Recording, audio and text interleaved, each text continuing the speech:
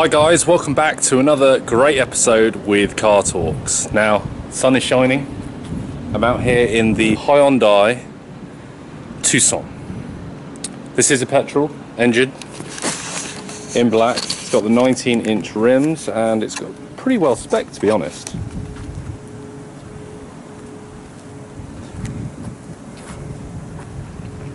This has got a reversible camera and it's got parking sensors, which today it seems to come out in most cars as options that are not needed for add-ons.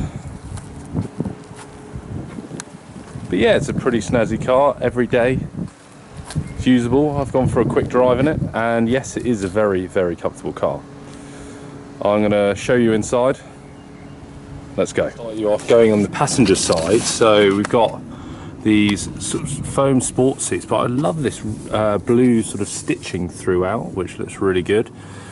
It's kept the stitching here on the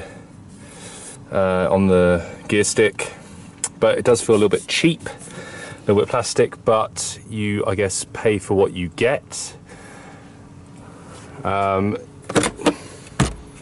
Standard stuff like that. Cup holder in the side, so that's all pretty standard. If we go around the driver's side, I'll show you a bit more. So we've got all the various mirrors and stuff, which is standard. Got cruise control.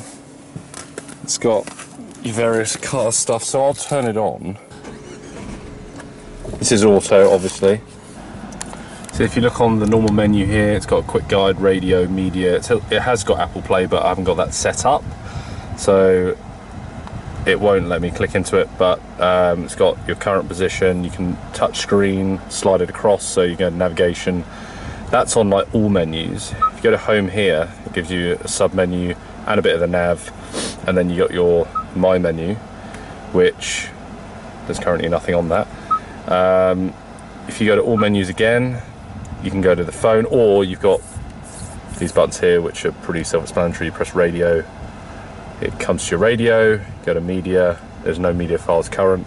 If you go to your map, it's very, very clear, and that's the same as sort of if you want to go and navigate somewhere, you click into there and you just do your route as usual. Down here, standard heated seat stuff, your fan, your USB down there. There's nothing actually in this cubby hole beside me, it's just a little bit of, it's actually very small storage. Parking sensor, drive modes if you want it to be a bit sportier. You're not going to get a lot in this car, but I think if we go for a spin, you'll be pleasantly surprised. Through the boot, I have got the seats down currently, but as you can see, there's a good amount of room in the back here. I'll show you another view from the side. Tinted windows.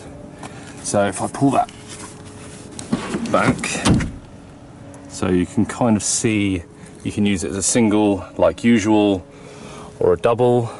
It's kept this nice blue stitching throughout. It's pretty basic in the back here, but I think if I was to sit in,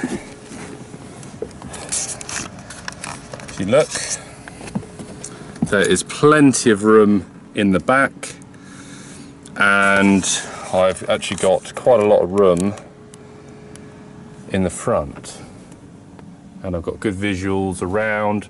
I think one thing, the windows are a little bit small in the back, and actually the windows, if you look, are a little bit high in the front, in my opinion. I'll show you more once we go for a drive, but that's just how I feel. But generally the seats are very comfortable to drive in.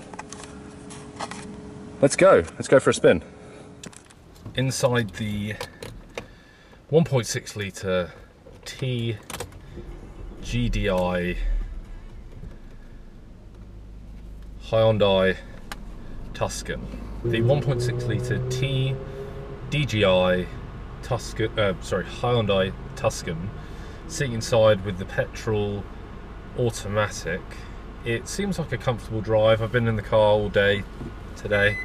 Oh, a little bit of a beat, reversing camera, it's quite nice. I've got to say I've got some pros and cons. My pros are the visibility is terrible. Well, it's not terrible, it's not just not very good. There's a really big lag on the gearbox. and it just doesn't seem to have a great performance. It's got 176 horsepower, which isn't bad, but for a 1.6 turbocharged engine, and this car sitting in at between 20 and 30,000 pounds, depending on obviously how you spec it, the engine you go for, etc. This car is a very big competitor to the Ford Kuga and also the Nissan Qashqai, which they're around the 25 mark also, obviously depending on how you spec them as well. This car, it has got good sat nav, it's got a comfortable seat position. I've been driving it all day, I don't feel uncomfortable in it.